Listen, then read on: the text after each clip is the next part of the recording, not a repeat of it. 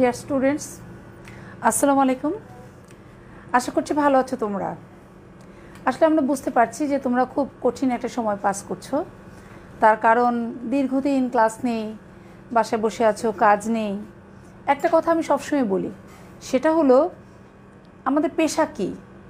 যেমন আমাকে যদি জিজ্ঞাসা করে কেউ আপনার পেশা কী, তাহলে আমি একজন চিকিৎসক, আমি একজন শিক্ষক, আমি একজন ক্লিনিশিয়ান। তোমাকে যদি জিজ্ঞাসা করি তোমার পেশা কী, স্টুডেন্টশিপ, এটা কিন্তু একটা পেশা। এবং এই যে পেশাদারিত্ব, এই যে একটা কাজের মধ্যে আমরা থাকি, এই কাজবিহীন তোমাদের মনে হয় ক্লাস 1-এ যে ভর্তি হয়েছে তারপর থেকে এতটা দীর্ঘ সময় কাজ ছাড়া মনে হয় তোমরা কখনো থাকোনি। যে কারণে আমরা জানি যে তোমাদের মধ্যে অনেক ডিপ্রেশন কাজ করছে, তোমাদের আসলে অনিশ্চয়তা হয়ে যাচ্ছে, কি করব না করব ইত্যাদি বিভিন্ন রকমের মন খারাপের বিষয়গুলা। আসলে আমরা জানি না যে আমরা কবে আমাদের স্বাভাবিক কাজকর্মে ফিরে যেতে পারবো। তবে মহান আল্লাহ তাআলার কাছে আমরা প্রার্থনা জানাই যেন আমাদের দেশের শুধু নয়, সার্বিক বিশ্বের পরিস্থিতি যেন ভালো হয় এবং আমরা যেন আমাদের সুস্থ স্বাভাবিক জীবনে ফিরে যেতে পারি। তো যতক্ষণ আমরা ফিরে যেতে না পারি ততক্ষণ পর্যন্ত তোমাদের সাথে কানেক্টেড থাকার জন্য বিভিন্ন প্ল্যাটফর্ম আছে। তার মধ্যে তোমাদের অ্যাক্সিস মেডিকেল কলেজের যে প্ল্যাটফর্মটা, এটাতে আমি খুব স্বাচ্ছন্দ্য বোধ করে এনজয় করি তোমাদের সাথে, কারণ আমি দেখি যে তোমরা অনেকেই এই ক্লাসটা ফলো করো এবং আমি আমার যতই কাজ থাকুক, ব্যস্ততা থাকুক, তোমাদের জন্য এই সময়টাকে বের করে আনার জন্য খুব চেষ্টা করি। তো আশা করছি আজকে তোমাদের একটা নতুন আমরা টপিকস পড়াবো, যেটাকে আমরা বলেছি অ্যাবনর্মাল ইউটেরাইন ব্লিডিং। তোমাদের অনেকের কাছ থেকে রিকোয়েস্ট এসেছে, কারণ আমি দেখেছি যে এখানে অনেকের একটু কনফিউশন কাজ করছে। তো ব্যাপারটা নিয়ে আমরা একটু খোলাসা করে বা একটু সহজ করে আমরা চেষ্টা করব। একটা ক্লাসের জন্য এটা একটু বড় টপিকস হয়ে যায়, আমরা চেষ্টা করব একটা ক্লাসের মধ্যে কভার করার জন্য। যদি ইনকেস না পারি তাহলে আমরা কন্টিনিউশন ক্লাস দেব। তো আজকে অ্যাবনর্মাল ইউটেরাইন ব্লিডিং বলার আগে আমি যেটা জিনিস বলতে চাই সেটা হলো নর্মাল ইউটেরাইন ব্লিডিং কী। নর্মাল ইউটেরাইন ব্লিডিং মানে হলো what is about the ministration. So এটার জিনিসটা আমরা যদি একটু না জানি তাহলে আসলে অ্যাবনর্মাল ইউটেরাইন ব্লিডিংটা আমরা পড়তে পারবো না। খুব অল্প কথায় বলতে চাই। প্রথমে হলো যে একটা মিনিস্ট্রালে আমরা it is a cyclical shading of the endometrium. তাহলে প্রতি মাসে যেটা হচ্ছে সাইক্লিক্যাল শেডিং, এবং এই যে সাইকেলটাকে এটাকে আমরা একটা মিনিস্ট্রাল হিস্ট্রি যদি আমরা নিতে চাই তাহলে কী কী জিনিস আমাদের নিতে হয় একটা মিনিস্ট্রাল হিস্ট্রি। সো আমাদের প্রথমে যেটা লিখতে হয় সাইকেলটা কী।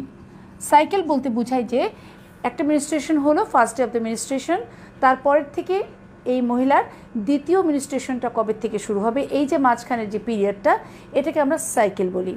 তাহলে সাইকেলটা ইউজুয়ালি আমাদের যেটা হচ্ছে এটা হলো 28 ± 7। 28 ± 7, ইট ইজ নট 28 ± 2, এটা নয়, কিন্তু এটা 7। তার মানে কি, এটা 21 দিন থেকে শুরু করে 35 ডেজ পর্যন্ত কোনো মেয়ের যদি সাইকেল হয়, it is within the normal range. এটা একটু জানাটা খুব দরকার, কারণ অনেক পেশেন্ট আমাদের কাছে এসে বলে যেমন তার 1 তারিখে মিনিস্ট্রেশন হচ্ছে, সাচেস এটা 1 অক্টোবর হলো, তারপর সেটা হলো গিয়ে তোমার 24 অক্টোবর। তখন সে মনে করে যে এটা মাসের মধ্যে 2 বার হলো, কিন্তু এটা যে নয়, এটা তাকে কিন্তু ক্লিয়ার করে আমাদের বলাটা দরকার, বুঝিয়ে বলাটা কিন্তু প্রয়োজন।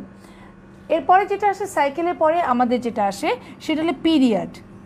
পিরিয়ড মানে এটা কতদিন থাকে, কয়দিন থাকে। নর্মালি আমরা যেটা বলি সেটা আমাদের ইউজুয়ালি 4 to 5 ডেজ বা এরকম দিন থাকে, স্বাভাবিকভাবে 4 to 5 ডেজ থাকে।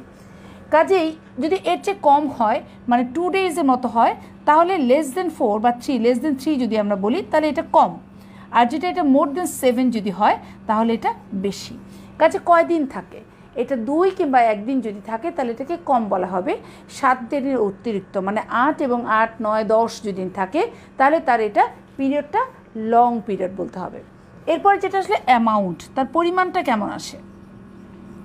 It is difficult to measure the amount because there is no measuring scale or there is no measuring pot to measure this menstrual bleeding.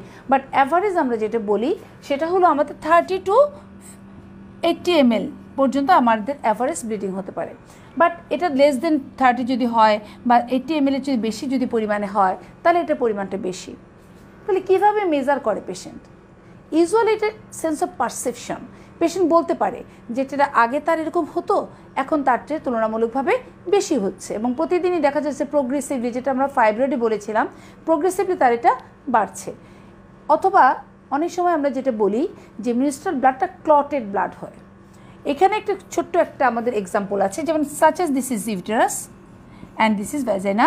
So এখানে ব্লিডিং হচ্ছে, এই ব্লিডিংটার পরিমাণটা যখন জমা হয় তখন এখানে আমাদের কিছু কোয়াগুলেশনটাকে এই ক্লটগুলোকে ভেঙে দেয়। সে কারণে আমাদের এখানে এই যে অ্যান্টিকোয়াগুলেন্ট কিছু ফ্যাক্টর থাকে, অ্যান্টিকোয়াগুলেন্ট এই ক্লটগুলোকে ভেঙে দেবে এবং যে মিনিস্ট্রেশনটা হবে সেটা আমরা যদি একটা পেট্টি ডিশ বা একটা আউটসাইডে আমরা যদি কোনো কিছুতে নেই, সে আর ক্লট করবে না। কারণ কি, এই ব্লাডের মধ্যে সমস্ত কোয়াগুলেশন ফ্যাক্টরগুলো কিন্তু খরচ হয়ে গেছে। টিস্যু লাগবে আমার, এটা পুরাটা খরচ হয়ে গেছে। কিন্তু যদি এমন হয় তাহলে এটা কতটুকু ক্লটিং ফ্যাক্টর আমার আছে? ক্লটিং ফ্যাক্টর আছে আমাদের 50 ml-কে ক্লট করার জন্য, আমাদের এটা ক্লটকে ভাঙার জন্য আমাদের অ্যান্টিকোয়াগুলেন্ট আছে 50 ml। কিন্তু যদি এটা 100 ml হয় তাহলে কী হবে? 50 ml-কে ভাঙবে, 50 ml ক্লটেড অবস্থায় আসবে। কাজে কোনো মহিলা যদি বলে যে তার ক্লটেড ব্লাড হয়, তখন বুঝতে হবে সেটা পরিমাণটা কিন্তু বেশি। এছাড়া আমরা আরও বুঝতে পারি যে সে নাম্বার অফ স্যানিটারি প্যাড কয়টা ইউজ করছে, অথবা ক্লিনিক্যালি আমরা বুঝতে পারি একটা পেশেন্ট বললো যে তার প্রচুর ব্লিডিং হচ্ছে, কিন্তু যদি তার এনিমিয়া থাকে সাথে, তখন আমরা বুঝি যে হ্যাঁ, সে তো ক্লিনিক্যালি এনিমিয়া হয়ে গেছে, কাজে এটা সঠিক। কিন্তু দেখা গেল যে সে বলছে বেশি হচ্ছে, কিন্তু দেখা যাচ্ছে তার কোনো এনিমিয়া নাই, কোনো রক্ত স্বল্পতা নাই। তখন আমরা বুঝতে পারি যে হয়তো তার পারসেপশনের ভুল আছে, সে হয়তো বুঝতে একটু ভুল করছে। তাহলে এটা হলো প্রথম কথা। এখন অ্যাবনর্মাল ইউটেরাইন ব্লিডিং বলতে আমরা কি বুঝি? তাহলে কোথায় অ্যাবনর্মালিটি হচ্ছে? আমরা এটা একটা সাইকেলকে আঁকলাম, এটা একটা সাইকেল এবং এটা কয়েকটা ভাগ আছে। এটা হলো মিনস্ট্রাল ফেজ, যে সময় তার মিনস্ট্রেশন হচ্ছে, যেটা আমাদের বলেছি আমরা এটা 3 to 5 বা 3 to 7 ডেজ পর্যন্ত হতে পারে। এখানে ওভুলেশন হবে, ওভুলেশন, এবং এই ফেজটাকে আমরা বলছি ফলিকুলার ফেজ, ফলিকুলার ফেজ। তার মানে হলো এই সময়টা ফলিকল বড় হতে থাকবে। তাহলে কি হচ্ছে, এখানে ওভাম একটা ফলিকল বড় হচ্ছে, এরকম বড় হচ্ছে, কার ইনফ্লুয়েন্স থাকছে? Follicular stimulating hormone. সে এসে এই ফলিকুলগুলোকে বড় করছে এবং বড় করার মধ্যে দেখা যায় একসাথে 3-4টা ফলিকুল হয়তো বড় হচ্ছে, তার মধ্যে একটা ফলিকুলই কিন্তু আমাদের বড় হয়, যেটা রাপচার হবে, যেটা আমাদের ওভুলেশন হবে। একটা ফলিকল যেটা গ্রাফিয়ান ফলিকল। এবং এই সময় এই ফলিকলটা যখন বড় হয়, তখন আমাদের এই ফলিকুলগুলো থেকে যে হরমোনটা আসে তার নাম oestrogen. So this phase is under the influence of the hormone oestrogen. Ovum আসলো, এখানে গ্রাফিয়ান ফলিকল হলো, এটা যদি রাপচার হয়ে গেল, রাপচার হয়ে গেলে এই যে ফেজটা শুরু হলো তার নাম তখন হবে আমাদের সেক্রেটরি ফেজ, সেক্রেটরি ফেজ। তার এবং this phase is under the control of the hormone oestrogen, এবং তার সাথে আসবে প্রোজেস্টেরন। প্রোজেস্টেরন কোথা থেকে আসছে? এই যে আমাদের কর্পাস লুটিয়াম, যখন আমাদের ওভামটা বের হয়ে চলে গেল, বাকিটা কলাপসড এবং কর্পাস লুটিয়াম থেকে আমাদের প্রোজেস্টেরন আসে। So the সেক্রেটরি phase is under both oestrogen and progesterone. ঠিক আছে। এখন যদি এই সাইকেলে তার কোনো প্রেগনেন্সি না হয়, তাহলে কি হবে? এই কর্পাস লুটিয়ামটা একটা সময় ডিজেনারেট করে যাবে, ছোট হয়ে যাবে। তখন হরমোন ইস্ট্রোজেন এবং প্রোজেস্টেরন দুটাই উইথড্র হয়ে যাবে। উইথড্র হওয়ার জন্য তার নেক্সট সাইকেল শুরু হবে, আবার তার মেনস্ট্রুয়াল সাইকেল শুরু হয়ে গেল। তাহলে এই যে সাইকেল চলছে, এটা এন্ডোমেট্রিয়াল সাইকেল। এবং একই সাথে কিন্তু আমরা দেখলাম যে ওভারিয়ান সাইকেলগুলোর তার সাথে কোরিলেশনটা কেমন। সো ওভামগুলো বড় হচ্ছে এবং ফলিকুলার ফেজ, এবং সেখানে এন্ডোমেট্রিয়ামটা কিন্তু আস্তে আস্তে ঠিক হচ্ছে। তারপরে কি হচ্ছে? ওভুলেশন হলো, সেক্রেটরি ফেজ, আরও এন্ডোমেট্রিয়ামটা ঠিক হলো। ঠিক হয়ে যাওয়ার পরে যখন প্রেগনেন্সি হলো না, কর্পাস লুটিয়ামটা ডিজেনারেট করে গেল, তখন ইস্ট্রোজেন এবং প্রোজেস্টেরন দুইটাই কমে গেল। কমে যাওয়ার কারণে এই যে দেয়াল তৈরি হয়েছিল ইউটেরাসের এন্ডোমেট্রিয়ামের মধ্যে, এই দেয়ালটা ভেঙে গেল, শেডিং হলো। Shading, দিট is the menstrual phase. তাহলে সেটাই হলো আমাদের মেনস্ট্রুয়াল ফেজ। তাহলে এই ফেজটা আমাদের জানাটা খুব দরকার। পেশেন্টটা কোন ফেজে আছে, তার কোন ফেজে প্রবলেম হচ্ছে, এগুলি আমাদের জানতে হবে। আরেকটা জিনিস আমাদের জানতে হবে মেনস্ট্রুয়েশনের মধ্যে, সেটাকে আমরা বলি হাইপোথ্যালামো পিটুইটারি ওভারিয়ান এন্ডোমেট্রিয়াল অ্যাক্সিস। মানে হলো আমাদের এটা হলো ইউট্রাস আঁকলাম, এটা এখানে আমাদের আছে দুটা ওভারি, পিটুইটারি। এই পিটুইটারিকে কে কন্ট্রোল করে? হাইপোথ্যালামাস। তাহলে তুমি যদি একটা ইফেক্টিভ মেনস্ট্রুয়েশন পেতে চাও, তাহলে তোমার হাইপোথ্যালামাস ভালো থাকতে হবে, পিটুইটারি গ্ল্যান্ড ভালো থাকতে হবে, ওভারি ভালো থাকতে হবে, এন্ডোমেট্রিয়ামটা রেসপন্সিভ থাকতে হবে এবং একটা ভালো আউটফ্লো ট্রাক্ট থাকতে হবে, তাহলেই there is a possibility for a regular menstruation. কাজেই আমরা দেখি মেনস্ট্রুয়েশনটা তাহলে কোন জায়গাটাতে হচ্ছে সেটাকে আমাদেরকে খুঁজে বের করার চেষ্টা করতে হবে। এই ছবিটা আমরা এখানে একটু রেখে দিই, আর এই ছবিটা আমরা মনে রাখি কারণ আমরা এখানে বোর্ডটা ইউজ করব। তাহলে এখন আসো যে what do mean by abnormal uterine bleeding. আমরা কিন্তু ডিসফাংশনাল ইউট্রাইন ব্লিডিং বলি নাই, আমি বলেছি abnormal uterine bleeding. So there many abnormalities in anywhere. কোথায় অ্যাবনর্মালিটিস হতে পারে? এই যে সাইকেল যেটাকে আমরা বলেছি 28 ± 7, এই সাইকেলে গণ্ডগোল থাকতে পারে। ঠিক আছে, কীরকম গণ্ডগোল? এটা 21 দিনের চেয়ে আগে হচ্ছে, মানে টু ফ্রিকোয়েন্সি হচ্ছে, বারবার হচ্ছে, two frequent. It may be more দেন 35, মানে বেশি ডিলে করে হচ্ছে, তাহলে এটা একটা গণ্ডগোল হতে পারে।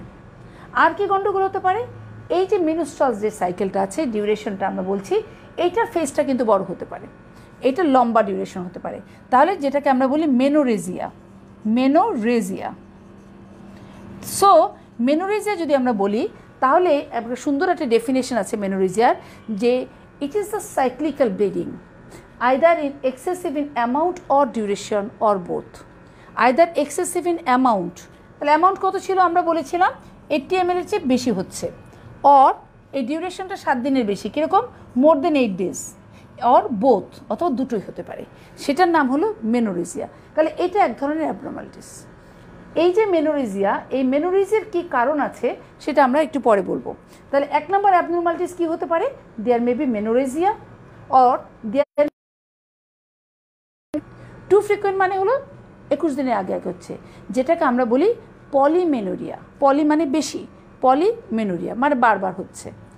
আবার এই পলিমেনোরিয়ার সাথে যদি ব্লিডিংয়ের অ্যামাউন্ট বেশি না হয় তখন তার নাম পলিমেনোরেজিয়া। এখন আসো তাহলে পলির উল্টা দিক কি, অপোজিট?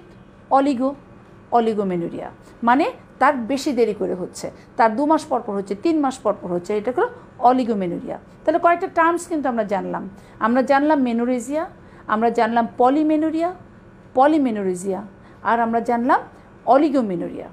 হাইপোমেনোরিয়া বলেও একটা শব্দ আছে, হাইপো মানে if the cycle is less than 2 days, তখন তার নাম হাইপোমেনোরিয়া।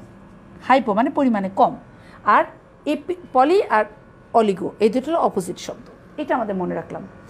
এখন যেটা আসছে যে এই যে তার মেনস্ট্রাল অ্যাবনর্মালিটিসগুলো হচ্ছে, আরেকটা ধরনের অ্যাবনর্মালিটিস আছে, সেটা হলো কি নো সাইক্লিক্যাল। যার পলি বা অলিগো হচ্ছে তারও কিন্তু দেখা যাচ্ছে একটা সাইকেল প্যাটার্ন আছে।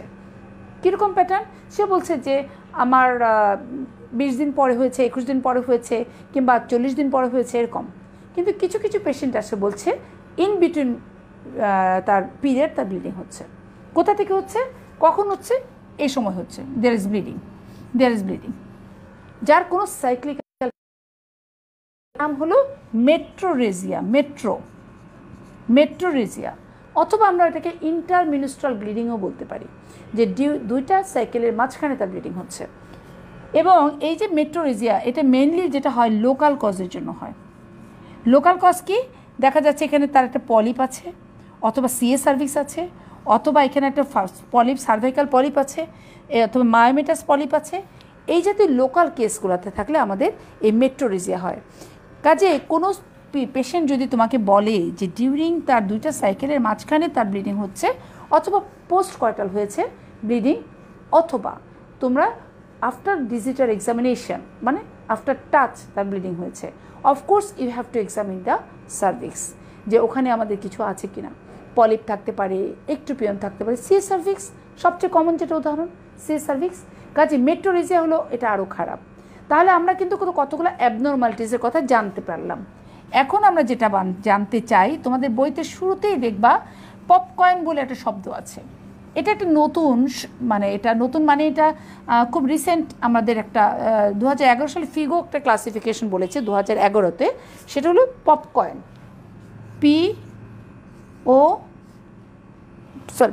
পামকয়েন,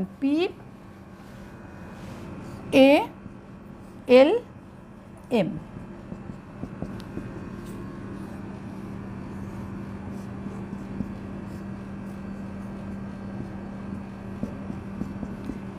এটা দুইটা ভাগ করলাম।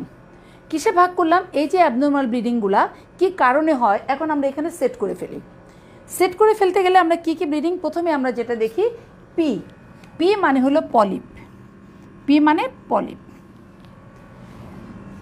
এ মানে হলো অ্যাডিনোমায়োসিস, অ্যাডিনোমায়োসিস। এল, এল মানে লিওমায়োমা মানে ফাইব্রয়েড। এম মানে ম্যালিগন্যান্সি। তাহলে এই যে চারটা পাম, PALM পাম, এই চারটা কিন্তু স্ট্রাকচারাল অ্যাবনর্মালিটি।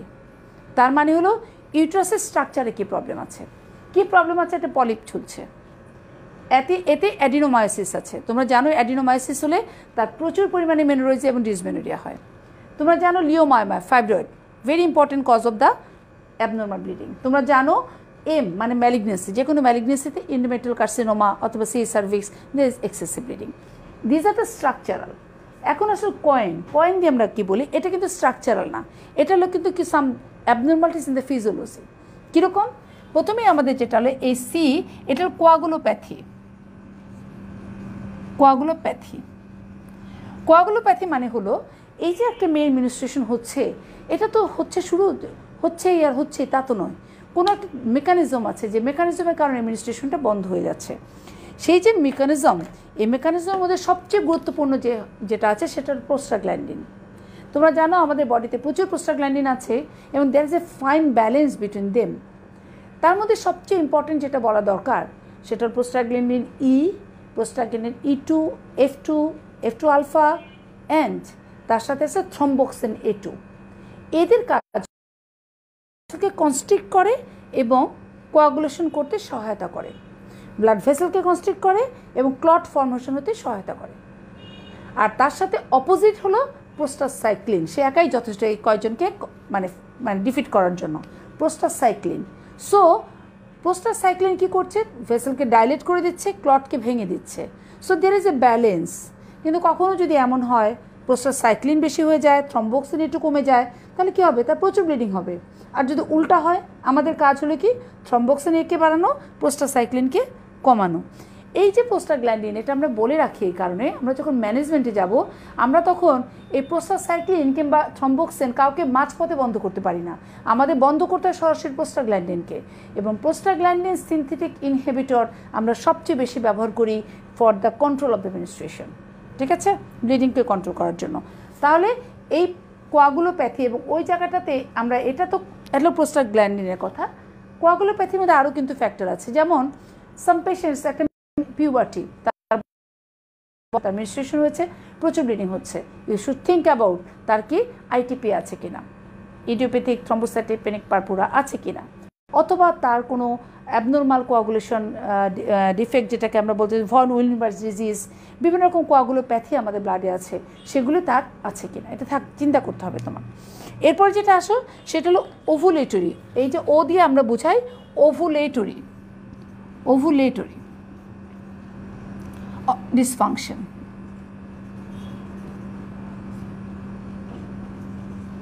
ওভুলেটরি ডিসফাংশন তার মানে হলো, আমরা একটু আগে ওভুলেশনের কথা বলেছিলাম, proliferative phase under the influence oestrogen ovulation, তারপর corpus luteum, secretary phase both oestrogen progesterone. এখন ওভুলেশনের মধ্যে যদি কোনো প্রবলেম হয় তাহলে তার পুরো সাইকেল কিন্তু অনিয়মিত হয়ে যাবে বা ইরেগুলারিটিস ডেভেলপ করে যাবে।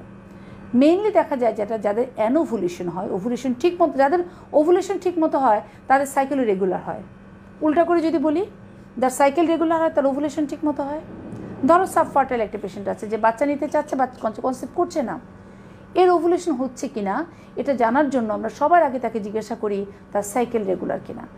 যদি রেগুলার সাইকেল হয় তাহলে সেটা ওভুলেটরি হওয়ার সম্ভাবনাই বেশি, কিন্তু যদি ইরেগুলার হয়, না লেট করে হয়, 2 মাস 3 মাস 6 মাস পর মেনস্ট্রুয়েশন হচ্ছে, অ্যানোভুলেশন, তাদের কিন্তু ওভুলেশন ঠিকমতো হচ্ছে না এবং দে are suffering more from the subfertility. কাজে এই যে ওভুলেটরি ডিসফাংশনের জন্য প্রচুর হয়। ইতে হলো এন্ডোমেট্রিয়াল যে কোনো প্যাথোলজি, এন্ডোমেট্রিয়াল কজ। তাহলে এন্ডোমেট্রিয়ামের মধ্যে আমাদের, এন্ডোমেট্রিয়াম ডিসফাংশনের মধ্যে আমাদের মেইনলি যেটা হয় যে এন্ডোমেট্রিয়াম ডিস্ট্রাকশন হয়ে গেছে, এন্ডোমেট্রিয়াম কমে গেছে, হাইপারপ্লেশিয়া হয়েছে, বেশি বেড়ে গেছে, যে কারণে পোস্টমেনোপোজাল একটা লেডির ব্লিডিং হচ্ছে, অথবা দুইটা এন্ডোমেট্রিয়ামের লেয়ারগুলো বেশি চলে যাওয়ার কারণে সাইনিকিয়া হয়ে গেছে, অ্যাড হয়ে গেছে, ব্লিডিং হচ্ছে না। সো এই ধরনের এন্ডোমেট্রিয়াল প্যাথোলজি সেখান থেকে অ্যাবনর্মাল ব্লিডিং হতে পারে। আই মানে আয়াট্রোজেনিক।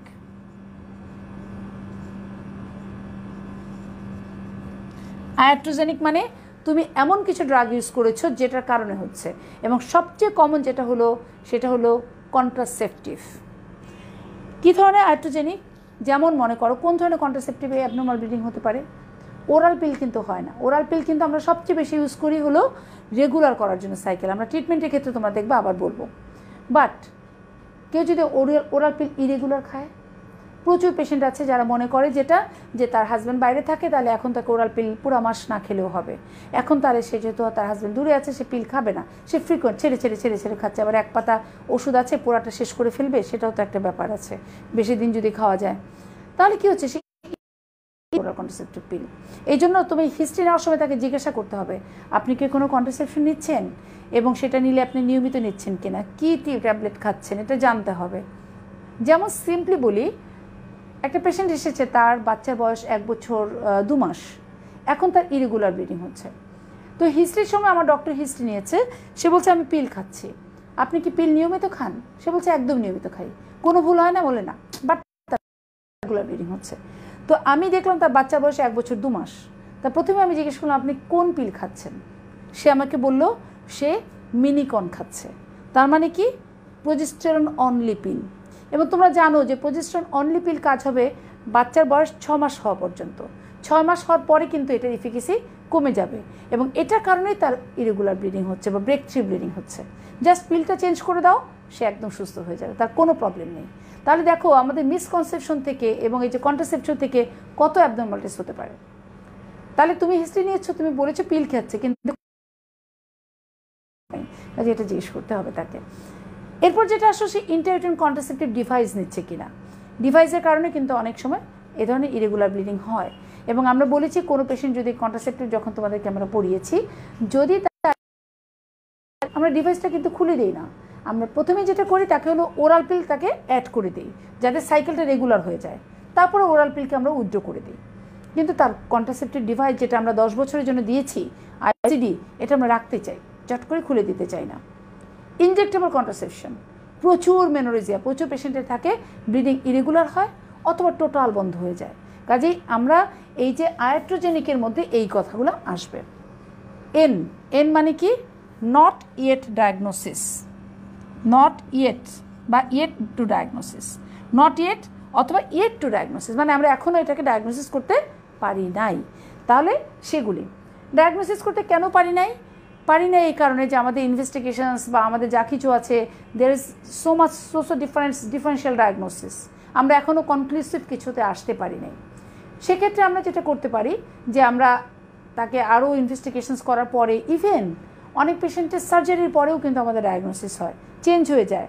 আমি মনে করেছিলাম এটা ফাইব্রয়েড, লিও বাট এটা অ্যাডিনোমায়োসিস, ওরকম চেঞ্জ হতে পারে। তাহলে এই যে আমরা পাম কয়েনের যে একটা নাম জানলাম, তাহলে এটা দিয়ে তোমাদের কিন্তু এখন ক্লিয়ার যে কী কী কারণে আমাদের এই অ্যাবনর্মাল ব্লিডিং হতে পারে।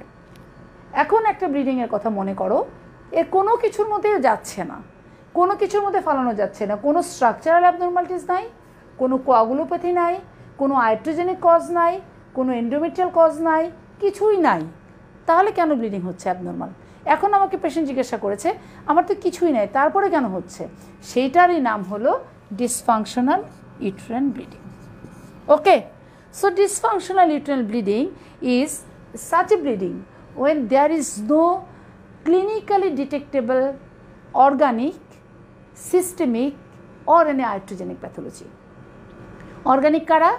অর্গান মানে পেলভিক অর্গানসের কোনো প্যাথোলজি নাই, কোনো সিস্টেমিক নাই, কোয়াগুলোপ্যাথি নাই, অথবা কোনো হরমোনাল ইমব্যালেন্স নাই, যেমন হাইপোথাইরয়েডিজম, হাইপারথাইরয়েডিজম, এই জাতীয় কোনো তোমার সিস্টেমিক কজ নাই, অথবা লিভার ডিসফাংশন, তার হেপাটিক ফেইলিয়ার অথবা হাইপারটেনশন, এটা কারণে তাই নাই, এটা সিস্টেমিক কজ। তাহলে আমরা কী কী বললাম? অর্গানিক বলেছি, সিস্টেমিক বলেছি, আয়াপ্টোজেনিক বলেছি। এটার কোনোটাই যখন না পাবো তখনই তার নাম ডিউবি। So ডিউবি is a method to diagnosis by exclusion of the all other cause of the abnormal bleeding. তাহলে this is the abnormal uterine bleeding and this is the palm coin classification. Palm coin causes for the diagnosis and there is no palm coin and that is the dysfunctional uterine bleeding. আমরা কিছু পাইনি, তাহলে এটা abnormal bleeding হবে। তাহলে এই ব্লিডিংটা কেন হচ্ছে এটা যদি বলি তাহলে দেখা যাচ্ছে this is the imbalance of the hypothalamo pituitary ovarian and endometrial Axis. এটা কি করে বোঝাতে পারি? সাচ এস তোমরা দেখলে এটা যে চেইন অফ কমান্ড, আমাদের একটা অফিস বা যে কোনো কিছু আমরা কাজ যদি করা যায় তাহলে একটা চেইন অফ কমান্ড, একজন কাজ করছে সে তার সাবঅর্ডিনেট যে তাকে বলছে সে তখন বলছে, এই প্রত্যেকটা মানুষ প্রত্যেকটা জায়গায় বসে তার মতো কাজ করছে, সবাই মিলে যখন কাজ করছে তখন একটা সুন্দর ফলাফল আমরা পাচ্ছি। কিন্তু যদি কখনো ইনকোঅর্ডিনেশন হয়, কেউ কিন্তু খারাপ না, বস যে আছে সেও খুব ভালো, মাঝখানে যে মিডল ম্যান আছে সেও খুব ভালো, যে আছে সব ভালো, বাট তাদের মধ্যে কোনো কোঅর্ডিনেশন নাই। কীরকম কোঅর্ডিনেশন নাই? সে যে অর্ডারটা দিয়েছে সেটা সে ফলো করছে না, অথবা ফলো করার মতো ক্যাপাবিলিটি নাই, সে অন্য কাজ খুব ভালো পারে, এটা পারে না।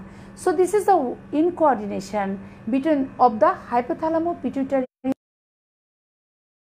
এই অ্যাক্সেসের ইনকোঅর্ডিনেশনের জন্য এই ডিসফাংশনাল ইউটেরাইন ব্লিডিং হয়। এটাকে ডিসফাংশনালও বলতে পারো, ফাংশনালও বলতে পারো, ফাংশনালও বলতে পারি যে এটা অ্যাবনর্মাল ব্লিডিংয়ের ক্ষেত্রে আরেকটা ফ্যাক্টরের নাম না বললেও হয়। এটা হলো এই যে ফাংশনাল যেটা, সেটা হাইপোথ্যালামাসের মধ্যে আমরা আসি। যে হাইপোথ্যালামাসের জন্য কোনো প্রবলেম, মনে করো যে স্ট্রেস, স্ট্রেসের কারণে কিন্তু দেখা যাচ্ছে তোমার অনেক পেশেন্টের অ্যাবনর্মাল ব্লিডিং হয়। সিম্পলি দেখা যাচ্ছে যে এক্সাম, ওই সময়টা দেখা যায় মেয়েরা খুব স্ট্রেসফুল কন্ডিশন আছে, তার অ্যাবনর্মাল ব্লিডিং শুরু হয়েছে। Married, changes of the situation of the environment, যে কোনো পারিপার্শ্বিক পরিবর্তন কিছু হওয়ার পরে তার এটা অ্যাবনর্মাল ব্লিডিং হচ্ছে। তাহলে so this is the definition of the dysfunctional uterine bleeding. এখন আসো যে ডিসফাংশনাল ইউটেরাইন ব্লিডিং আমরা যদি বলি তাহলে এটা আমরা কয়টা, what are the types of the dysfunctional uterine bleeding? আমরা দুইটা টাইপ বলছি, একটা হলো ওভুলেটরি আর হলো অ্যানোভুলেটরি। যাদের ওভুলেটরি তো বুঝে বলছে তাদের ওভুলেশন হচ্ছে, তাহলে তার কেন অ্যাবনর্মাল হচ্ছে? তারপরে তার মেনোরিজিয়া হচ্ছে কেন? তার কি কোনো ফাইব্রয়েড আছে, অ্যাডিনোমায়োসিস আছে, এন্ডোমেট্রিওসিস আছে, টিউব ওভারিয়ান মাস আছে? কিছু নেই, বাট তারপরেও ব্লিডিং হচ্ছে। So this is the ovulatory bleeding. তার মানে সাইকেলটা রেগুলার হচ্ছে কিন্তু তারপরে ব্লিডিং হচ্ছে, বেশি হচ্ছে, কোনো আমরা অর্গানিক কজ পাই নেই। দিস ইজ ওভুলেটরি, তাহলে এটা সাইক্লিক্যাল ব্লিডিং। বাট অ্যানোভুলেটরি যখন হয় তাহলে ইট ইজ দ্য অ্যাসাইক্লিক্যাল ব্লিডিং, এবং তাতে দেখা যাচ্ছে যে লম্বা পিরিয়ড। কীরকম ঘটনা ঘটে? আমরা যে যখন ছবি এঁকেছিলাম সাইকেলের, এই যে সাইকেলটা, এটুকু আমাদের ছিল ইস্ট্রোজেন, এখানে ছিল ওভুলেশন, এটা ছিল প্রোজেস্টেরন প্লাস ইস্ট্রোজেন। বাট অ্যানোভুলেটরিতে কী ঘটবে? অ্যানোভুলেটরিতে কোনো ওভাম আসে নাই, না আসার কারণে কি হচ্ছে? প্রোজেস্টেরন নাই। এখন একটা ঘটনা দেখো, এই যে প্লেশিয়া করে এরকম করে দেয়াল গেঁথে যাচ্ছে, প্রোজেস্টেরন কি করে? প্রোজেস্টেরন একে লিমিট করে যে না, এত বাড়া যাবে না, দেয়াল এত উঁচু হওয়া যাবে না। প্রোজেস্টেরন হলো এই এন্ডোমেট্রিয়ামকে লিমিটিং, বা এটাকে হাইপোপ্লাসিয়া করে, উল্টা দিকে কাজ করে। ইস্ট্রোজেন হাইপার করে, প্রোজেস্টেরন নিচের দিকে নামায়। এখন এখানে তার ওভুলেশন হওয়ার কথা ছিল, প্রোজেস্টেরন আসছিল, ইস্ট্রোজেন বাড়ছে, প্রোজেস্টেরন বলছে না এত বাড়া যাবে না। বাট যদি প্রোজেস্টেরন না আসে, ইস্ট্রোজেন মনের আনন্দে বেড়েই যাচ্ছে, সাইকেল প্রলং হয়ে যাচ্ছে। 28 দিন চলে গেছে, 35 দিন চলে গেছে, 40 দিন, 45 দিন চলে গেছে, 50 দিন চলে গেছে, এখনও পর্যন্ত তার কোনো খবর নাই। এইরকম সময় যখন বাড়তেই থাকে, এক সময় দেখা যাচ্ছে আর ওই একা দেয়াল এত লম্বা করে আর দাঁড়িয়ে থাকতে পারে না, হঠাৎ করে দেয়ালটা ধসে যায়। যে লিমিটিং প্রোজেস্টেরন তো তার নেই, এত বেড়েছে। তুমি এখন মনে করো যদি একটা দেয়াল, তুমি ইটের দেয়াল বানাতে চাও, তাহলে তোমাকে দুটো পিলার বানাতে হবে, তাহলে তুমি ইটের দেয়াল গাঁথতে পারবা। কিন্তু পিলার নাই, তুমি শুধু ইটের পরে ইট গাঁথতে চেষ্টা করছো, একটা সময় দেখবা তুমি যতই গাঁথতে চাও এই দেয়াল আর দাঁড়াবে না, দেয়াল ভেঙে যাবে যদি তার কোনো সাপোর্ট না থাকে। কাজেই এই দেয়াল একসময় কী করবে, ভেঙে যাবে। যখন সে ভেঙে যাবে তখন এই ভাঙাটা দীর্ঘদিন পর্যন্ত ভাঙতে থাকবে, কারণ দেয়াল তো অনেক উঁচু হয়ে গেছে, এই দেয়াল ভাঙতে সময় লাগবে না। কাজে তার কি হবে, তার লম্বা সময় অ্যামিনোরিয়া থাকবে। আবার যখন ব্লিডিং হবে বলবে যে আমার 3 মাস পর পর ব্লিডিং হচ্ছে, আর যখন ব্লিডিং হচ্ছে 20 দিন, 25 দিন, 26 দিন, 28 দিন পর্যন্ত ব্লিডিং হচ্ছে। সো এটা হলো অ্যানোভুলেটেড টাইপ। এবং এই ধরনের যাদের হয় তাদের এটাকে আমরা আরেকটা নাম বলি, তার নাম আছে মেট্রোপ্যাথিয়া হেমোরেজিকা। মেট্রোপ্যাথিয়া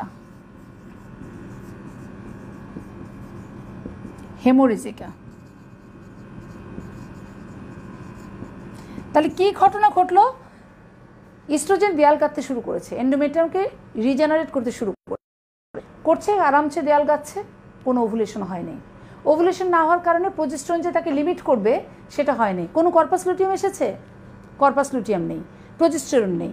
তাহলে কর্পাস লুটিয়ামটা যখন ডিজেনারেট করে যাওয়ার কথা ছিল, মরে যাওয়ার কথা ছিল, তখন ইস্ট্রোজেন প্রজেস্টেরন দুজনে উইথড্র হওয়ার কথা ছিল।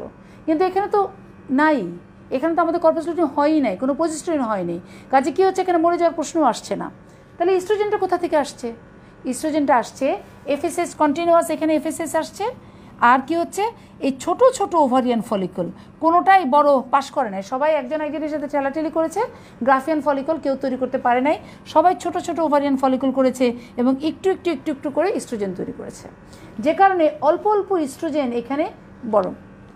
আর এই যে ইস্ট্রোজেন অল্প অল্প করে হতে হতে ওরা আবার কী করেছে, একটা জায়গায় জমা করেছে ইস্ট্রোজেনগুলোকে, একটু একটু করে জমা করতে করতে একসময় দেখা যাচ্ছে সে এফএসএইচকে নেগেটিভ ফিডব্যাক পাঠাচ্ছে যে না, আমাদের আর ইস্ট্রোজেন আছে, এফএসএইচ দরকার নাই। তাহলে ফলিকল স্টিমুলেটিং হরমোন বন্ধ হয়ে গেল। আর তার সাথে আমরা বলেছি যে এতটুকু যে দেয়াল, এটাকে ব্লাড ভেসেলস এই পর্যন্ত গেছে, অতটুকু পর্যন্ত সাপ্লাই দিতে পারে নাই। কেন পারে নাই, ব্লাড ভেসেলসে যাইতে পারে, লম্বা হইতে পারে এতটুকু, কিন্তু তুমি দেয়াল গেঁথেছো এতটুকু, তাহলে এইটুকুর ischaemia, no blood vessels, no supply. So কী হবে, নেক্রোসিস হবে, ব্রেকডাউন হয়ে যাবে, ভেঙে দেয়াল ভাঙতে শুরু করলো। তো লম্বা দেয়াল যেহেতু গেঁথেছে, এই দেয়াল ভাঙতে সময় লাগবে, এবং সেইটা হলো আমাদের মেট্রোপ্যাথিয়া হেমোরেজিকা। এটা হলো আমাদের অ্যানোভুলার টাইপের অফ ব্লিডিং। তাহলে দেখো, আমরা আজকে জানলাম অলরেডি যে পাম্প কয়েন ক্লাসিফিকেশন কাকে বলে, আমরা জানলাম ডিসফাংশনাল ইউটেরাইন ব্লিডিংয়ের ডেফিনেশন কি, আর আমরা জানলাম এটার দুইটা টাইপ, একটা হলো আমাদের ওভুলার, একটা হলো অ্যানোভুলার। এখন যেটা আসো যে how can diagnose it is a case of dysfunctional uterine bleeding, patient কীভাবে আসবে। পেশেন্ট যখন আসছে, পেশেন্ট প্রথমেই যেটা বলছে যে আমার প্রচুর ব্লিডিং হচ্ছে, পেশেন্টের এক্সেসিভ ব্লিডিং হচ্ছে। এখন এই যে ব্লিডিংটা হচ্ছে, ব্লিডিং হওয়ার পর তোমাকে কিন্তু খুব ভালো করে তার কিছু হিস্ট্রি নিতে হবে। কেমন হিস্ট্রির মধ্যে আমাদের যেটা খুব ইম্পর্টেন্ট আমরা বলবো, তার 1 নম্বর হলো ব্লিডিংয়ের প্যাটার্নটা খুব ভালো করে তোমাকে জিজ্ঞাসা করতে হবে, টু দ্য পয়েন্ট একদম। এবং আমরা গত 3 মাসের কমপক্ষে হিস্ট্রি নেব, কারণ হঠাৎ করে একটা সাইকেলে তার যদি অ্যাবনর্মালিটিস হয়, চট করে তাকে ডিসফাংশনাল ব্লিডিং বা কোনো ডিজিজ বলে তোমরা বলো না, মিনিমাম 3 মাসের একটা তার অ্যাবনর্মালিটিস হিস্ট্রি থাকতে হবে। অনেক সময় দেখা যায় যে রুগীরা যদি সেরকম বলতে না পারে, কখনো আমরা তাকে একটা মিনস্ট্রাল ক্যালেন্ডার মেনটেন করতে বলি, যে ঠিক আছে আপনি বলেছেন আপনার abnormalities, but you are not anaemic, we are not অরিড about this. So আপনি একটা মিনস্ট্রাল ক্যালেন্ডার মেনটেন করেন, আমরা দেখি যে সামনের 3 মাস আপনার প্যাটার্নটা কেমন থাকে। দেখা গেলো ক্যালেন্ডার নিয়ে যখন উনি ফিরেছেন, তখন দেখা যাচ্ছে তার প্যাটার্নটা কিন্তু উইদিন নর্মাল রেঞ্জের মধ্যে আছে, তাহলে তো ভয়ের কোনো কারণ নেই। কাজে মিনস্ট্রাল হিস্ট্রির ডিটেলস নিতে হবে, তাকে নিতে হবে তার সাইক্লিক্যাল কিনা, কতদিন থাকে, পরিমাণ কেমন, অ্যাসোসিয়েটেড কোনো পেইন আছে কিনা। যেমন ব্লিডিং বেশি হচ্ছে, অ্যাসোসিয়েটেড পেইন, তাহলে অ্যাডিনোমায়োসিস। ব্লিডিং বেশি হচ্ছে, তার পেইন নাই, ইউটারাস বড়, ইট ইজ লিওমায়োমা। তাহলে এই যে আমরা তখন কোরিলেট করব, তাহলে এটা হলো আমরা ব্যাপার। আর জিজ্ঞাসা করবো ক্লটেড ব্লাড যায় কিনা, এটা হলো 2 নম্বর খুব ইম্পর্টেন্ট, যেটা হলো তার কি কোনো প্রেগনেন্সি ইভেন্ট আছে কিনা। যেমন এটা হলো যে বয়সটা, এটা খুব ইম্পর্টেন্ট ফ্যাক্টর, যে তার বয়স কত, কারণ ম্যানেজমেন্টের ক্ষেত্রে বয়সটা আমি বলবো আবার। তাহলে আচ্ছা, আরেকটা কথা হলো যেটা প্রেগনেন্সি ইভেন্ট, একটা রিপ্রোডাক্টিভ মেয়ে, তার হাজব্যান্ডের সাথে সে আছে, তার অ্যাবনর্মাল ব্লিডিং হচ্ছে, সবসময় প্রথমেই ধারণা করবা প্রেগনেন্সি বা প্রেগনেন্সি রিলেটেড কোনো কমপ্লিকেশনস আছে। Is it threatened abortion, is it missed abortion, is it ectopic, or is it হাইড্রেটিফর্ম মোল, যে কোনোটাই তো হতে পারে। সে বলছে যে না, show is not pregnant, but তার এই ডিক্লারেশন ইজ নট এনাফ যে তুমি তার প্রেগনেন্সি রিলেটেড কমপ্লিকেশনস হয় না। প্রচুর পেশেন্ট আসে যারা হয়তো বা 5 দিন পরে তার মেনস্ট্রুয়েশন হয়েছে, বাই দিস টাইম তার প্রেগনেন্সি হয়ে গেছে এবং অ্যাবর্শনও হয়ে গেছে, and it's a case of incomplete abortion, সেটা বুঝতেই পারছে না। কাজেই প্রেগনেন্সির কোনো পসিবিলিটি আছে কি না, এবং এই যে সাইকেলটা এটা কি একটু ডেট ওভার করে হয়েছে কি না, এটা কি একটু পিক কি না। আজকে একটা পেশেন্ট এসেছে, সেটা তার অ্যাবনর্মাল ব্লিডিংয়ের মতো, কিন্তু পরে আমি দেখি তার প্রেগনেন্সি ইজ পজিটিভ, এবং আমি পরে দেখলাম যে it's a case of একটুপিক pregnancy, অথচ সে এটা রিলেটই করতে পারছে না যে সে ইজ প্রেগনেন্ট। কাজেই কোনো প্রেগনেন্সি ইভেন্ট থাকতে পারে, এটা অলওয়েজ মাথার মধ্যে সবার আগে চিন্তা করবে। তাহলে এটা একটা খুব ভালো করে তাকে হিস্ট্রি নেবে, বিশেষ করে কন্ট্রাসেপটিভ হিস্ট্রি, এবং তার পিল খাচ্ছে কিনা, আইওসিডি আছে কিনা, ইঞ্জেকশন নিচ্ছে কিনা, এটা দেখতে হবে। এছাড়া হিস্ট্রির মধ্যে আমাদের আর তেমন খুব একটা গুরুত্বপূর্ণ না, বাকিগুলো তো আমরা বলেছি যে এই মোট কথা মিনিস্ট্রাল হিস্ট্রি এবং তার প্রেগনেন্সি রিলেটেড যে হিস্ট্রি, এটা আমাদের ভালো করে নিতে হবে। এখন যেটা আসো এক্সামিনেশন। এক্সামিনেশনের মধ্যে খুব ইম্পর্টেন্ট যে জিনিসটা, সেটা হলো যে এক্সক্লুডিং ক্রাইটেরিয়া। তাহলে আমরা জেনারেল এক্সামিনেশনে যদি যাই, প্রথমে আমরা দেখব তার এনিমিয়া আছে কিনা। যদি পেশেন্টের এনিমিয়া না থাকে, তাহলে থিঙ্ক যে সে কি আমাকে সঠিক তথ্য দিচ্ছে কিনা, কারণ যার এত ব্লিডিং হচ্ছে তার এনিমিয়া হবে না, এটা তো আনইউজুয়াল। এরপর আসো অ্যাবডোমিনাল এক্সামিনেশন। অ্যাবডোমিনাল এক্সামিনেশনে আমরা ডিসফাংশনাল ইউটেরাইন ব্লিডিং কী পাবো? নেগেটিভ, কিছু পাবো না। একটা লাম্প পেয়েছি, তাহলে তো তোমার ফাইব্রয়েডের দিকে চলে যাচ্ছে। কিছু পাই নাই, it is goes in favour of ডিউবি। কোনো কিছু পেলাম না, তাহলে ডিউবির ক্ষেত্রে আমাদের প্রথম আমরা যদি বলি যে কী কী আমরা পাবো, এটা তাহলে ডিউবির আমাদের ডায়াগনোস্টিকের মধ্যে কী কী পাবো। 1 নম্বর আমরা বলেছি পেশেন্ট এনিমিক থাকবে। হিস্ট্রি তো গেল। পার অ্যাবডোমেনে কী থাকবে? নো অ্যাবনর্মালিটি ডিটেক্টেড, কোনো অ্যাবনর্মালিটি পাইনি পার অ্যাবডোমেনে। পিভিতে কী পাবো আমি? পিভি করব, নো অ্যাবনর্মালিটি ডিটেক্টেড, তার কোনো ইউট্রাস নর্মাল সাইজ, তার কোনো টিউব ওভারিয়ান মাস নাই, তার কোনো টেন্ডারনেস নাই। ঠিক আছে, তাহলে এইটা কোথায় ফেভারে যাবে? আমার কোনো পলিপ নাই, সার্ভিক্স ভালো আছে, সার্ভিক্সে কোনো গ্রোথ নাই, নেগেটিভ। তাহলে এগুলি যখন হলো, তখন আমার বললো যে কিছু কি পেলেন? না, কিছু না, সবই তো নর্মাল আসছে, কিন্তু ব্লিডিং বেশি হচ্ছে। তাহলে you should go for the now investigations, তাই না? পরীক্ষা নিরীক্ষা করতে হবে। কি পরীক্ষা নিরীক্ষা করবো? এনিমিয়ার জন্য আমাদের কি করতে হবে? সিবিসি করতে হবে, তার ব্লাডে কীরকম। এছাড়া এখন তুমি আসো পার অ্যাবডোমিনাল এবং পার ভেজানাল এক্সামিনেশান। এটাকে জন্য আমরা সবচেয়ে বেশি যেটার উপর ডিপেন্ড করি সেটা হলো আলট্রাসোনোগ্রাফি। এবং আলট্রাসোনোগ্রাফি খুব স্ট্রাকচারাল অ্যাবনর্মালিটিসটা খুব ডেফিনিট করে বলে দিবে যে এটা তোমার ফাইব্রয়েড অর পলিপ আছে, অথবা এটা অ্যাডিনোমাইসিস আছে, এন্ডোমেট্রিওসিস আছে, যেটাই থাকে, অথবা ইন্টারউটেরাইন কন্ট্রাসেপটিভ ডিভাইস আছে ভিতরে, যাই আছে বলে দিবে। কাজে আলট্রাসোনোগ্রাফি করব। তাহলে এই দুইটা টেস্ট হলো আমাদের ম্যান্ডেটরি ডায়াগনোসিসের জন্য। বাট আরও কিছু কিছু জিনিস আমাদের ম্যান্ডেটরি দরকার, যেগুলো নেগেটিভ হওয়াটা দরকার। যেমন তার থাইরয়েড ফাংশন কেমন আছে। থাইরয়েড ফাংশনের জন্য FT4, FT3 অথবা TSH করতে হবে। আমরা বলেছি হাইপো আর হাইপার থাইরয়েডিজমের যে কোনোটাতেই তোমার কিন্তু এক্সেসিভ ব্লিডিং হতে পারে, কাজে এটা দেখতে হবে। ওই যে বাচ্চা মেয়ের কথা বলেছিলাম 14 বছর, তার কি কোনো BTCT প্লাটিলেট কাউন্ট দেখে নাও, তার ITP আছে কিনা এটা দেখতে হবে। যদি তার অ্যাক্টিভ লিভার ডিজিজ থাকে, তাহলে তোমার লিভার এনজাইমসগুলো তাকে দেখে নিতে হবে। তাহলে এই যে এগুলো আমাদের এই জায়গাটা দেখে নিতে হবে। এখন আসো পেলভিক প্যাথোলজি, যে তুমি দেখলে ultrasonography, is it enough for the diagnosis of the pelvic disease? আর কোনো এইডস কি তুমি চাও? চাই। যেমন ধরো এই পেশেন্টের বয়স হলো 45, তাহলে কিন্তু আমি এই আলট্রাসোনোর সাথে সাথে এই আলট্রাসোনোটা আমাদের ট্রান্স অ্যাবডোমিনালও হতে পারে অথবা ট্রান্সভেজানাল হতে পারে। ট্রান্স অ্যাবডোমিনাল হলে এই ফাইব্রয়েড ট্যাবলেট দেখলে খুব ভালো দেখা যায়, বাট আমি যদি এন্ডোমেট্রিয়ামের থিকনেসটা দেখতে চাই, যেটা কতটুকু থিক, এটা দেখার জন্য TVSটা ইজ মোর ইম্পর্ট্যান্ট। তাহলে আমি এটা করতে পারি।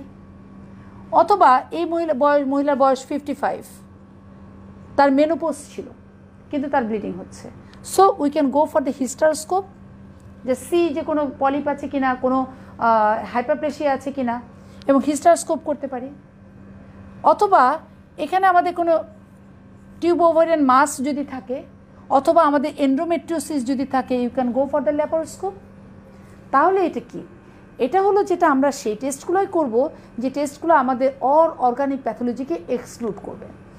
তাহলে ডিউবির ফেভারে কোনো পয়েন্টস নাই যে আমি এটা পেলে তাকে ডিউবি বলবো, কিছু পাই না যখন তখনই বলি এটা ডিউবি।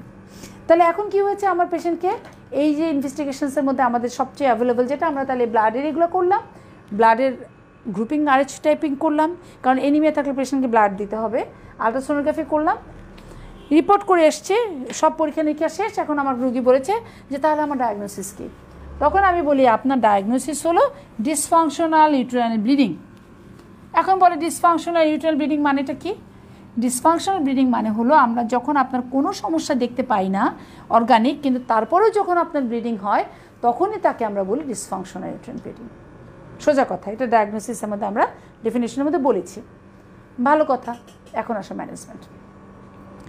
ম্যানেজমেন্টের ক্ষেত্রে বয়সের কথা বলেছিলাম, বয়সটা খুব ইম্পর্টেন্ট। আমরা 4টা বয়সকে খুব ইম্পর্টেন্ট ঘুরে ধরবো। প্রথমেই আমরা যেটা বলবো পিউবার্টি। পিউবার্টির ক্ষেত্রে আমাদের, তোমরা জানো, তোমাদের এটা এত বেশি কোশ্চেন দেওয়া হয় যে এ 15-year girls come with you with excessive menstruation and her blood hemoglobin level is 5 gram per dl.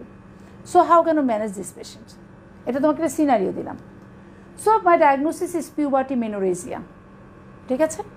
তাহলে এই যে পিউবার্টি মেনোরেজিয়া, এর ইনভেস্টিগেশনের মধ্যে তুমি যদি তার কোয়াগুলেশন ফ্যাক্টরটা না করো তাহলে কিন্তু তোমার ডায়াগনোসিস কমপ্লিট হবে না, কারণ this patient May suffer from the এটা।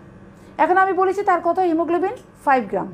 তুমি কি মনে করো 5 গ্রাম নিয়ে পেশেন্ট বাড়িতে কনজারভেটিভ ট্রিটমেন্ট দিতে পারে? কখনো না। This patient need the blood transfusion.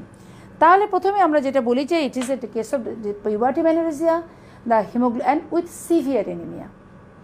এবং এই সিভিয়ার এনিমিয়ার জন্য this patient needs hospitalisation, absolute bed rest and correction of the anaemia.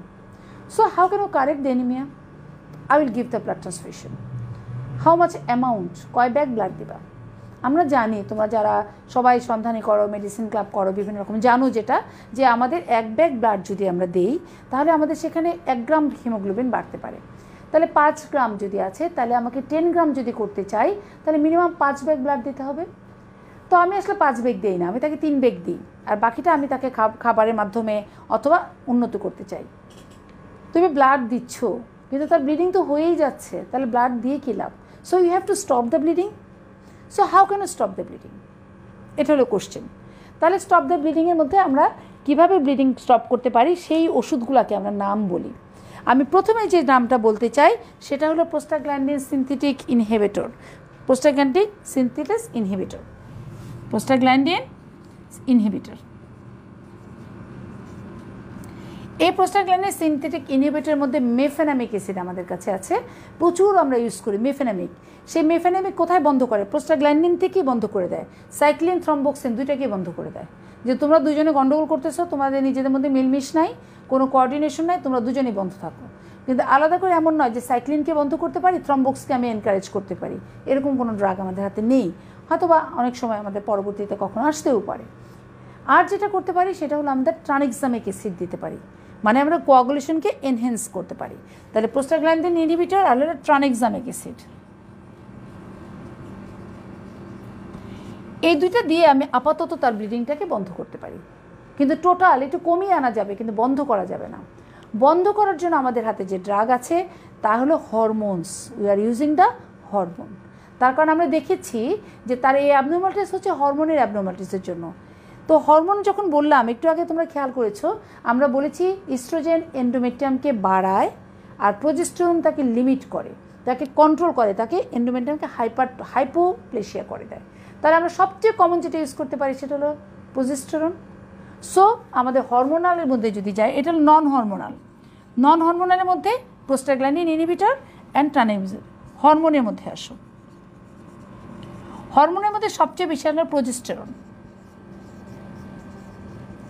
So এই যে প্রোজেস্টেরন, এখন হলো প্রোজেস্টেরনের কথা, we have so much progesterone, আমাদের হাতে অনেক প্রোজেস্টেরন আছে এবং একটার চেয়ে একটা ভালো এফিকেসি এবং কমপ্লিকেশনসগুলো কম বা সাইড ইফেক্টগুলো কম, মোর ফ্রেন্ডলি, ওমেন ফ্রেন্ডলি। অনেক প্রোজেস্টেরন খেলে পেশেন্টদের দেখা যাচ্ছে যে তাদের ওজন গেইন হয়, তাদের ওজন বেড়ে যায়, তাদের ফ্লুইড অ্যাকুমুলেশন হয়, তখন তারা খুব ডিসকমফোর্ট ফিল করে। কাজে আমরা তাদেরকে প্রোজেস্টেরন দিতে পারি। এখন কথা ছিল প্রোজেস্টেরন কীভাবে দিবা? আমরা যে প্রোজেস্টেরনটা দিই, সিম্পলি ধরো নরইথিস্টেরন অথবা মেড্রক্সিপ্রোজেস্টেরন অ্যাসিটেট, এটা খুব কমনলি ইউজ করি। এই ট্যাবলেটটা আমরা দিলাম, তখন একটা করে আমরা দিনে 3 বেলা করে তাকে ট্যাবলেট দিলাম। কখন থেকে শুরু করতে হবে? এখন তো তার ব্লিডিং হচ্ছে আজকে 14 দিন ধরে, তাহলে আজকে থেকে শুরু করতে হবে। আজকে থেকে শুরু করে কয়দিন খাবে? মিনিমাম 21 দিন। তার কারণ 3 দিন খাওয়ার পরে তার ব্লিডিং বন্ধ হয়ে যাবে। প্রবলেমটা সেখানে হয়, যখনই 3 দিন খাওয়ার পর ব্লিডিং হয়ে যায়, দে আর সো হ্যাপি, ব্লিডিং বন্ধ হয়ে গেছে, তারা ওষুধ বন্ধ হয়ে যায়। আমাদের দেশে পেশেন্টের ড্রাগ কমপ্লায়েন্স অত্যন্ত কম, কাজে তুমি যদি তাকে এটা খুব ভালো করে বুঝিয়ে না দাও, সে 3 দিনের পরে বলবে ওরে বাবা এটা দাম দিয়ে কিনতে হয়, এত টাকা দিয়ে ওষুধ কিনবো, কোনো দরকার নেই, ব্লিডিং বন্ধ হয়ে গেছে। বন্ধ হয়ে যাওয়ার পরে আবার ব্লিডিং শুরু হয়েছে, কারণ প্রজেস্টেরন ছেড়ে দিলে তার আবার ব্লিডিং শুরু হয়ে যাবে, উইথড্রল ব্লিডিং। কাজে তাকে বলতে হবে যে এই প্রজেস্টেরন আপনাকে একটা করে দিনে 3 বেলা খেতে হবে 21 দিন, একদিনও আপনি ছাড়বেন না। ছাড়লে যেদিন আপনি ছাড়বেন 2 দিনের মধ্যে আপনার আবার অ্যাবনর্মাল ব্লিডিং হবে। বাট একটা সাইকেল দিলা, এই একটা সাইকেল দিলে কি সেই রোগটা ভালো হয়ে যাবে? হবে না। তার কারণ ওর তো অভ্যাস নষ্ট হয়ে গেছে, ওর তো হাইপোথ্যালামো পিটিউটারি ওভারিয়ান অ্যাক্সিসের কোঅর্ডিনেশন নাই। আমি যেটা বলি, ধরো আমাদের প্রায় এরকম হয় না যে আমাদের একটা অফিস, আমি সিম্পল একটা অফিসের সাথে তুলনা করি, আমি বলেছি কোঅর্ডিনেটর নেই, তখন আমরা কী করে বাইরে থেকে আমাদের ওই যে বিভিন্ন দুদক, তারপরে আমাদের বিভিন্ন রকমের প্রশাসন এসে আমাদেরকে হস্তক্ষেপ করে যে হ্যাঁ এখানে অ্যানোমিলিস হচ্ছে, এখানে ডিস্টারবেন্স হচ্ছে, এবং তাদেরকে খুব মনিটর করা হয়। কিছুদিন তাকে মনিটর করার পরে তাকে বলা যায় ঠিক আছে তোমাদের যা যা আমরা সমস্যাগুলো আছে এটাকে আইডেন্টিফাই করেছি এবং আমরা তোমাদেরকে 3 মাস কন্ট্রোল করব। কন্ট্রোল করার পরে তোমাদেরকে ছেড়ে দিব, আমরা দেখব তুমি স্বাভাবিকভাবে সুন্দর মতো চলতে পারো কিনা। কাজেই এটা তোমাকে 3 থেকে 6 মাস এটা কন্টিনিউ করতে হবে। ওই সিস্টেমটা তো ভুলে গেছে, শেখাতে হলে তার 3 to 6 মান্থ।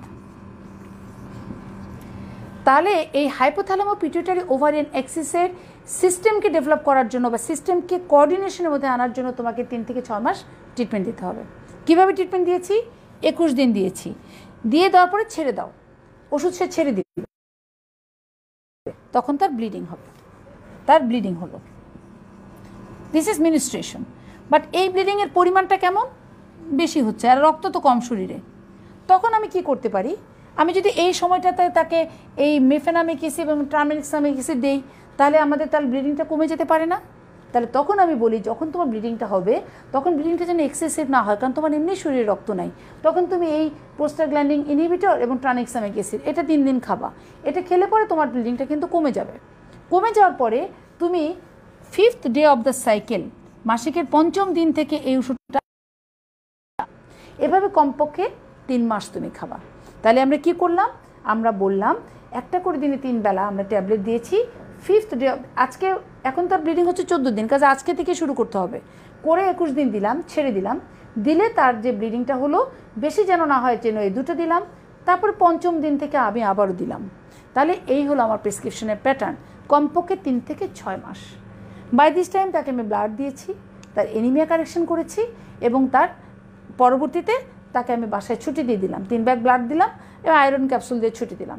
আর ব্লিডিং যদি তার বেশি না হয় তাহলে আস্তে আস্তে সে খাবারের মাধ্যমে, আয়রন কন্টেনিং ফুড বা অন্য কিছুর মাধ্যমে সে কিন্তু এই ব্লিডিংটাকে কাভার করবে। So this is the management of the puberty menorrhagia. হরমোনের মধ্যে আর কোনো হরমোন আছে? Yes, we can give the combined oral pin, OCP. Combined oral পিল কিন্তু খুব ভালো, বাট সমস্যা হলো খুব ছোট বাচ্চাদের কিন্তু আমরা কম্বাইন্ড ওরাল পিল দেই না। বাট যদি এই মহিলার বয়স 22 বছর হয়, শি ইজ ম্যারিড 22 ইয়ার্স বয়স, তার জন্য কিন্তু তুমি এই ট্রিটমেন্ট সবটুকু দিতে পারো। এবং সে যদি বাচ্চা নিতে না চায়, you can give the oral contraceptive pill, সবচেয়ে সোজা। এটা হলো আমাদের গভর্নমেন্ট থেকে সাপ্লাই আছে কম্বাইন্ড ওরাল পিল, সে পিল খেলো, তার সাইকেল রেগুলার হলো। কাজে ফার্স্ট লাইনে আমরা তাকে প্রজেস্টেরন দিতে পারি, ওরাল কন্ট্রাসেপশন দিতে পারি, পিল, এবং 3 থেকে 6 সাইকেল দেওয়ার পর নিয়ম হয়ে গেল। তখন যদি এই মেয়েটা বেবি নিতে চায়, এটা ছেড়ে দিয়ে সে আবার বেবির জন্য ট্রাই করতে পারবে, কারণ এখন তাদের system develop. So this is the management of the reproductive age. Reproductive এজের মধ্যে আরও একটু, এটা হলো রিপ্রোডাক্টিভ এজের মধ্যে ইউজুয়ালি আমরা নন হরমোনাল, হরমোনের মধ্যে প্রজেস্টেরন অর ইস্ট্রোজেন প্রজেস্টেরন 2টা মিলে দিতে পারি। আর কিছু আছে, আরও কিছু আছে, যেমন GnRH analogue, anti oestrogen, anti progesterone, এরকম কিছু ওষুধের স্টেপ তোমাদের বইতে আছে, কিন্তু ওইটা আসলে আমরা তোমাদের অতদূর পর্যন্ত কিন্তু আসলে জিজ্ঞাসা করবো না। এটুকু পর্যন্ত তুমি যদি থাকতে পারো, আই এম হ্যাপি এনাফ। এখন আসো, 2টা গ্রুপ বলে ফেললাম আমরা, পিউবার্টি বলেছি আর আমরা বলেছি রিপ্রোডাক্টিভ এজ। এখন ধরো প্রি মেনোপোজাল মানে হলো আমাদের দেশে অ্যাভারেজ একটা মহিলার মেনোপোজ হতে 50 থেকে 52 বছর পর্যন্ত সময় লাগে। বাট কখনো কখনো কিছু কিছু মহিলা দেখা যায় যাদের এই মেনোপোজের আগের 5 থেকে 7 বছর পর্যন্ত তার একটা অ্যাবনর্মাল ব্লিডিং হতে পারে। তো সেটাকে আমরা বলছি প্রি মেনোপোজাল। তাহলে কী হয়েছে, এই দিস ইজ ইউটেরাস, এখন এখান থেকে অ্যাবনর্মাল ব্লিডিং হচ্ছে। এদের ইউটেরাসের স্ট্রাকচারাল অ্যাবনর্মালিটিস খুব এই বয়সে বেশি হয়। ফাইব্রয়েড বলো, অ্যাডিনোমায়োসিস বলো, নেই ডিউবিতা, আমরা ডায়াগনোসিসে কোনো কনফিউশন নেই। তাহলে এই মহিলার যখন তুমি করবা, মানে ডায়াগনোসিস ইনভেস্টিগেশনস করবা, একটা ইনভেস্টিগেশনস খুব জরুরি, সেটা হলো এটার একটা ডিএনসি করা খুব দরকার। এটা হলো ডায়াগনস্টিক ডিএনসি। এটা কিন্তু তোমাদের বলেছিলাম ডিয়াগনোসিস থেরাপিউটিক হতে পারে, ডায়াগনস্টিক হতে পারে। কেন ডায়াগনোসিস করতে চাই, ডিএনসি কেন করতে চাই, তার কারণ এই যে মহিলার এই যে hypertrophy, hyperplasia of the endometrium, there is a chance of endometrial carcinoma, there is a chance of endometrial polyp। সেই জন্য আমাদের একটা ডিএনসি করাটা দরকার। সে কারণে একটা 45 বছর মেয়ে তুমি তার মহিলা, তাকে তুমি শুধুমাত্র প্রজেস্টেরন দিয়ে রেখেই দিচ্ছ দিনের পর দিন, এটা কিন্তু অন্যায় হবে। কারণ তুমি তাকে অবশ্যই একটা ডায়াগনস্টিক ডিএনসি করবা। ডায়াগনস্টিক ডিএনসিতে আরেকটা সুবিধা আছে, সেটা হলো এটা তুমি যখন করলা তখন এই যে খারাপ এন্ডোমেট্রিয়ামটা চলে যাওয়ার পর তুমি যদি তাকে প্রজেস্টেরন দাও, তাহলে খুব সুন্দর সাইকেলটা রেগুলার হয়ে গেল এবং তুমি শিওর যে তার কোনো ম্যালিগনেন্সি নাই। তাহলে আমরা প্রি মেনোপোজাল এজ যদি হয়, তার ইনভেস্টিগেশনসের মধ্যে অফকোর্স আমাদের একটা ডায়াগনস্টিক ডিএনসি থাকতে হবে। তারপর পোস্টমেনোপোজাল লেডি অ্যাবনর্মাল ব্লিডিং হচ্ছে, it is due to malignancy unless it proved otherwise. পোস্টমেনোপোজাল bleeding কখনো অ্যালাউ করা যাবে না। কোথায় ব্লিডিং ম্যালিগনেন্সি হতে পারে? দেয়ার may be cervical cancer, there may be endometrial cancer. তো এদের ক্ষেত্রে এন্ডোমেট্রিয়াল ক্যান্সার হলে তাহলে ডিএনসি করেও আমরা এটা করতে পারি, অথবা উই ক্যান ডু এ হিস্টারোস্কোপি করলে কী হলো, আরও সুবিধা। একদম কোন জায়গা থেকে তুমি এটা বায়োপসিটা নিলে এটা দেখতে পাও, কোনো পলিপ আছে কিনা, কোনো গ্রোথ আছে কিনা, তুমি খুব ভালো করে দেখতে পাও। সো ডায়াগনস্টিক টুল। এখন তুমি যদি বলো একটা পিউবার্টি মেনোরিজিয়া, তার জন্য কি তুমি ডিএনসি কখনো করবা? কোনো দিন না। তার জন্য কি তুমি হিস্টারোস্কোপ করবা? কখনো না। So it depends upon the age of the patient. So you have to first clarify যে what is the age of your patient. তাদের ডিফারেন্ট ম্যানেজমেন্ট। কোনো পিউবার্টি মেনোরিজিয়াকে আমরা ডিএনসি করি না, কোনো অপারেটিভ প্রসিডিউরে যাই না। তাহলে আমরা এই পোস্টমেনোপোজাল লেডি যদি হয়, of course you have to do a হিস্টারোস্কোপ and the diagnostic DNC, যে তার কোনো এন্ডোমেট্রিয়াল ক্যান্সার আছে কিনা। তাহলে দিস ইজ দ্য ম্যানেজমেন্ট। এখন হরমোনাল ম্যানেজমেন্টের কথা বলছিলাম, এখন লাস্ট আসো সার্জিক্যাল ম্যানেজমেন্টের মধ্যে অলরেডি একটা আমরা বলে ফেলেছি ডিএনসি। ইন্ডিকেশন কি? প্রিমেনোপোজাল, পোস্টমেনোপোজাল ব্লিডিং। তাদের জন্য অ্যাবনর্মাল ব্লিডিং হলে ডায়াগনস্টিক ডিএনসি করতে হবে। It is surgery. সুবিধা কি? এই যে পচা এন্ডোমেট্রিয়াম রয়েছে তুমি ফেলে দিলে পরে পচাগুলো চলে গেল, পচাগুলোর মধ্যে কোনো খারাপ কিছু আছে কিনা তুমি দেখে নিলা, নতুন করে একটা এন্ডোমেট্রিয়াম আসলো, তুমি তাকে প্রজেস্টেরন দিলা, সে ভালো হয়ে গেল।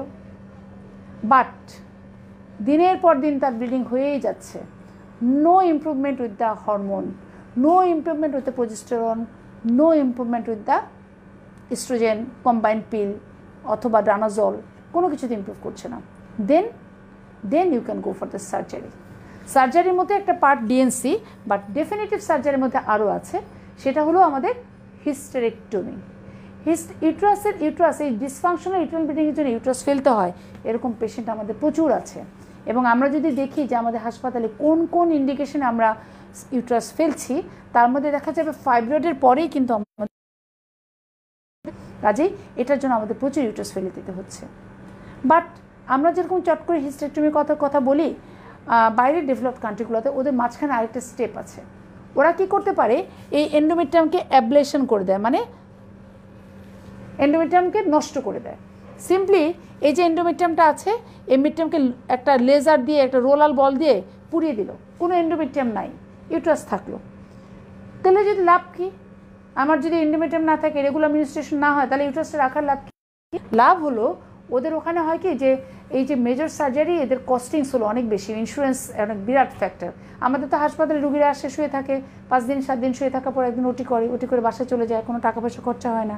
বিদেশে কিন্তু এরকম না, ওদের একটা ট্রিটমেন্টের পিছনে কত কস্টিংস আসবে, কত খরচ আসবে, এটা তাদের বিচার করে তারপরে সেটা করতে হয়।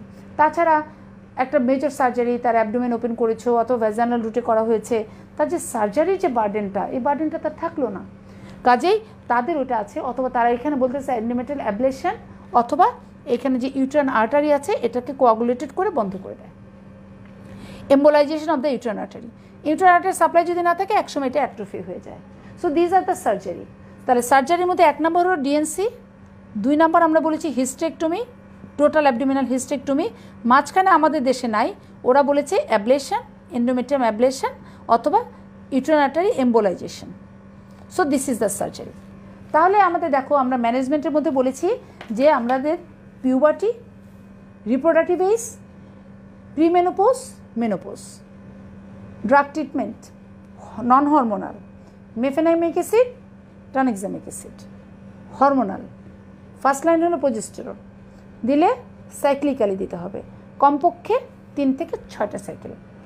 তারপরে আছে হরমোনালের মধ্যে কম্বাইন্ড ওরাল পিল অথবা oestrogen progesterone.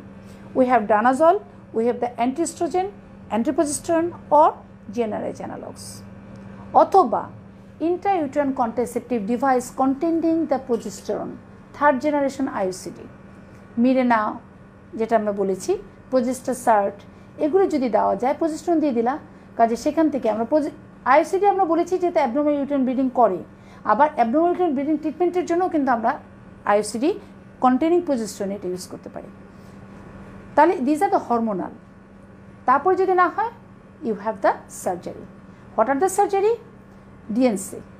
DNC diagnostic tool, at the same time you will get some benefit because you are removing the necrosed endometrial tissue, healthy tissue hobe,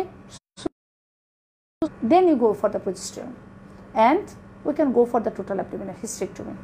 কার জন্য? যদি তার এক্সট্রিম এজে বয়স বেশি হয়, বাট আমরা তো রিপ্রোডাক্টিভ এজ, যার বয়স 32 বছর 35 বছর, তার জন্য তো হিস্টেরেক্টমি করতে পারছি না, ওই পেশেন্টদেরকে দীর্ঘদিন ধৈর্য ধরে আমাদেরকে চিকিৎসা করতে হয়।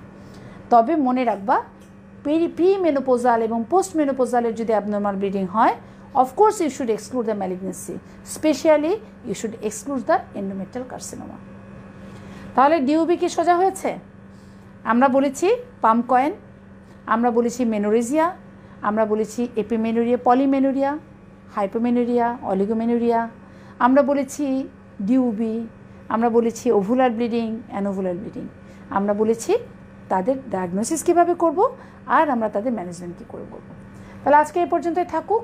বইটা একটু বড়, চ্যাপ্টারটা একটু বড়, বাট মিনিস্ট্রেশনটা আমার মনে হয় যে একটু তোমাদের কাছে সোজা হবে। আশা করছি তোমরা একটু ভালো বুঝতে পারবে। কোনো কোশ্চেন থাকলে তোমরা লিখে রাখতে পারো, আমি পরে সময় করে অ্যান্সার করে দিব। তার আগ পর্যন্ত সবাই ভালো থাকো। আল্লাহ হাফেজ।